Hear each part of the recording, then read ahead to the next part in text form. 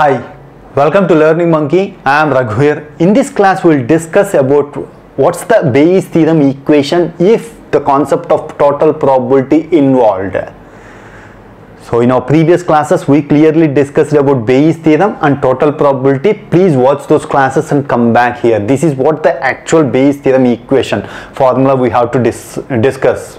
In order to make you understand, previously we have discussed about what's Bayes theorem and total probability with examples individually for better understanding. Please watch those classes, come back here. The link for the playlist is provided in the description below. Coming to today's class, first we are going to understand an example. Along with this example, we are going to understand the definition of Bayes theorem with the total probability concept. In a bolt factory, there is a factory which it is going to create bolts.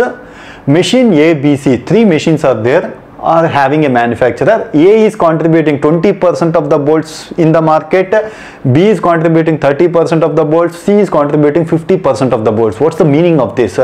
In the market, if you buy a bolt, 20% are from manufacturing machine A, 30% from B and 50% from C. This is what our actual data says. A, B, C output 6% of 3% and 2% defective, means out of the manufacturing unit from machine A, 6% of the bolts are defective bolts. From B, 3% are defective bolts. From C, 2% are defective bolts. So a bolt is drawn at random and found that it is defective. In the market, if you go into the market and if you pick a bolt, what is the probability, and found that it is a defective bolt. So find the probability that bolt is from machine A. This is what they are going to ask. Probability of A if it is defective. This can be given using Bayes theorem equation. How we are going to give? Let's try to understand. From the manufacturing unit, it was already given that probability of A is 20%, it is going to contribute to the market, means 20 by 100. Probability of B is 30 by 100. Probability of C is 50 by 100. And probability of defective from A, if it is given that it is manufactured from A, it was given that probability of defective is 6%, 6 by 100. Probability of defective if it is from B, 3 by 100. Probability of defective if it is from C is 2 by 100. These values are already provided. Then what we have to identify? Probability of A given D. In our previous class, in the Bayes theorem, we clearly discussed that probability of A given D can be identified using by substituting probability of D given A. So this is the equation we get. Probability of D given A, probability of A by probability of D. D means defective here, A means machine A, machine B, machine C. Probability that from machine A, if you pick a defective bolt, that is what the meaning of this. Probability that it is from machine A, if you pick if it was already said that it is a defective item, defective bolt. This can be given as probability of A. Now you have to understand, this is the Bayes theorem which we discussed in our previous class. Here probability of D, defective, completely dependent on total probability.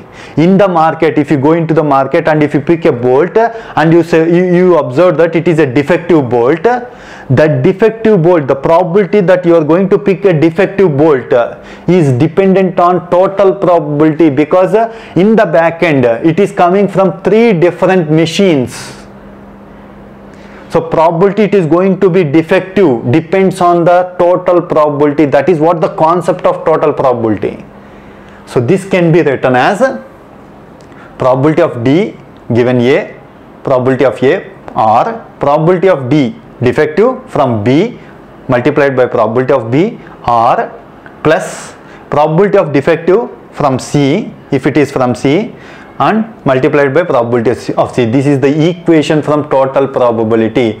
Now our Bayes theorem equation is probability of A given D is given as, this is what our final equation. This is the actual Bayes theorem equation we have to discuss.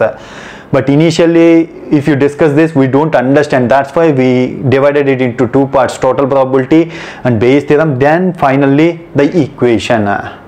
This is This, if you substitute the values, we will get 12 by 31. Now understand the definition of Bayes' theorem. If E1, E2, En are mutually disjoint events.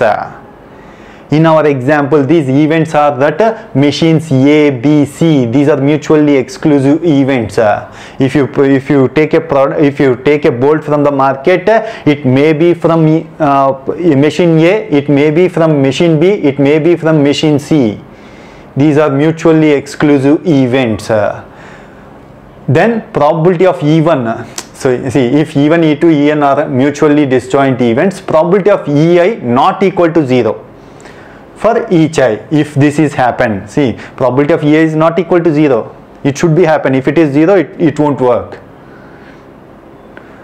An arbitrary event D, which is subset of from these events. D means here defective item, which is subset of from these events, means it may be from machine A, it may be from machine B, subset of. That's why if this is the case, then probability of Ei given it's not A, here D, defective means.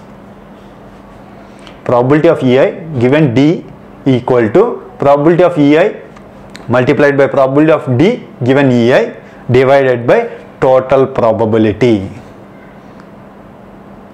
Means sigma I is equal to 1 to n. In our example, we are having 3 machines. If you are having n machines, total probability is like this. This is what the Bayes equation. It is not A.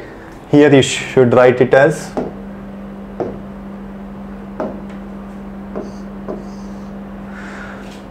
probability that it is going from machine A given it is defective. That is the example which we have discussed. Here machine A is given as E1, E2, E3, so on, n machines are there. So that's why Ei, probability that it is from Ei, if it is defective, can be given with this equation. Hope you understand the concept of Bayes' theorem with total probability. If you have any questions regarding the concept, please post your questions in the comment section below.